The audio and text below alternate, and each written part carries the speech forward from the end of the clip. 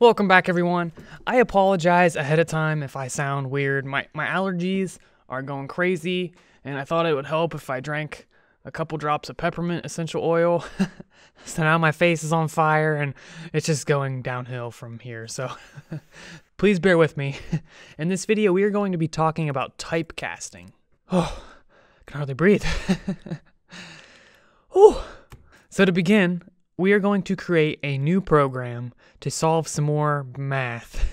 And this one's going to be a little less serious because serious math can be pretty boring sometimes. So let's start a new file, vim eggs.c. We will include the standard input and output, and then we are going to open our main function and then return 0. Now, what exactly are we trying to accomplish here? Let's say we are writing a program for a chicken company, and this company wants software that tells them how many dozens of eggs they produce in a day. So each night, a guy enters in how many eggs they've gotten, and then the output is how many dozen that is. Yeah, it's pretty simple. All you gotta do is take the number and divide it by 12. But I'm going to illustrate some cool points in this video. So for those of you who don't know, a dozen, this is a unit that is 12. So if you have a dozen chicken eggs, you have 12 eggs. So we're going to need a variable to store the number of eggs. We will just say int eggs. We'll declare that, and now we're going to get the value from the user, %i, and then we're going to need the address of operator because we're changing the value of the variable. Now we need to also give a prompt to the user so they know what to do. So up here, we could say printf and say something like the number of eggs for the day. And now we can go down here, and I just like to space my code out a little bit so it's a little easier to read. We need a new variable to store how many dozens of eggs there are. So we're going to use the double data type because, we could have a half dozen or a 2/3 dozen. So we always want to use a double data type when we're going to have decimals or fractions. We'll just call this dozen, and we'll make it equal to eggs divided by 12. And then finally, we want to print how many dozen eggs they have. And we're going to want to use the %f conversion character because this is a double data type, which is part of the floating point data types, which we'll learn about those soon, as I said. So I'll shut up now. Dozen eggs, and then we'll end it with a new line character. Now the variable we're going to pass in to the %f is dozen. Now let's run this program and see if everything works as expected. So we'll save it and close, and gcc eggs.c. a.out. The number of eggs for the day. Let's say we're not having a very good day and we only produce 24 eggs. The output is 2 dozen eggs, which is correct. So it seems to be working, right? Not quite. There's actually a serious problem in our program. And that is the main topic of this video that I want to talk about. Let's try it with a different number of eggs. Let's run it again. This time, we're even having a slower day than last time, and we only produce 18 eggs. Oh, we have 1 dozen eggs? Huh. That's not right. What the heck? The problem here has to do with data type arithmetic. Let's go back in our code and try to fix this little bug. Which, if I haven't mentioned it yet, bugs, that is when something is wrong with your program. So we need to squash this bug.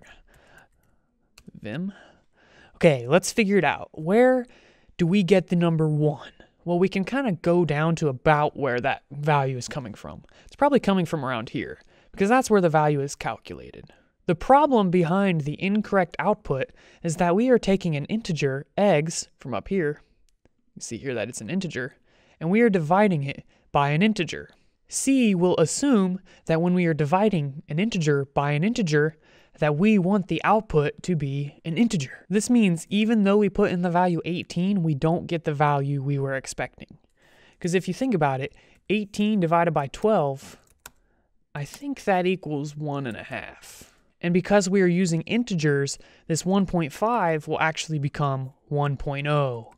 The reason it has the 0.00000 after it is because we're actually storing it into a double. So if we wanted to be a little bit more correct, 1.5 becomes an integer, so it becomes 1, And then we store the 1 into a double data type, so we get 1.00000.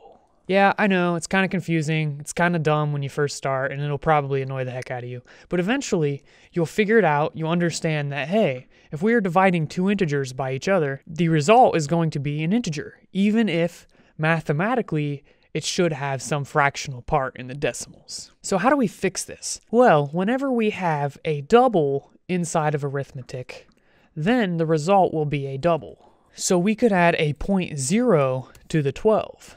Now we are saying, hey, we're working with an integer and a double. That means we want the result to be a double. The final result then would be 1.5. This is one way of doing it, but it's not always going to work. You're not always going to be able to just go in here and add a 0.0 to whatever we're working with. For example, we might not be hard coding the value in here. In that situation, we are going to need something else, and that thing is called typecasting, as I mentioned in the very beginning of this video. Typecasting is when we change the data type of some value. This is the more sophisticated way to get the correct output. So to do typecasting, it's very simple. All we have to do is say what data type we want the value to be inside of parentheses inside of the expression. So I gotta get rid of that comment. So let's say we want to convert eggs to a double.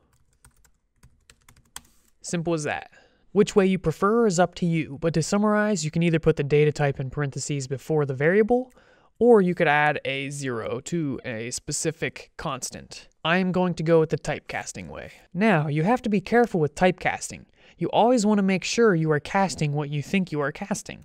So for example, what if I did something like this? And I threw both of these inside of parentheses. Now what's going to happen is we're going to do the math and then convert it to a double. Another way to think about it is that the double here only affects the first thing to the right of it. When we didn't have the parentheses, it just changed eggs. It didn't change 12 as well. The end result here is still going to be incorrect because we're using integer division, and the result will be 1 if we pass in something like 16, even though it should be 1.5. But once we have 1 in here, we then convert the 1 to a double, and we get 1.0. So you can see how if you're not careful, you might be trying to cast something, but you're not casting it the correct way. So in this situation, we need to get rid of these parentheses and just cast the eggs to a double. Now let's save this and make sure the result is as we expected. Make sure you recompile every time you change anything. Number of eggs for the day, 18, and you have 1.5 dozen eggs. Awesome. So thanks guys for watching. If this was helpful, please be sure to click like, subscribe, and I will see you in the next video. And in the next video, we are going to be talking about strings. And that is a very important part of programming, so be sure to check it out. Thanks.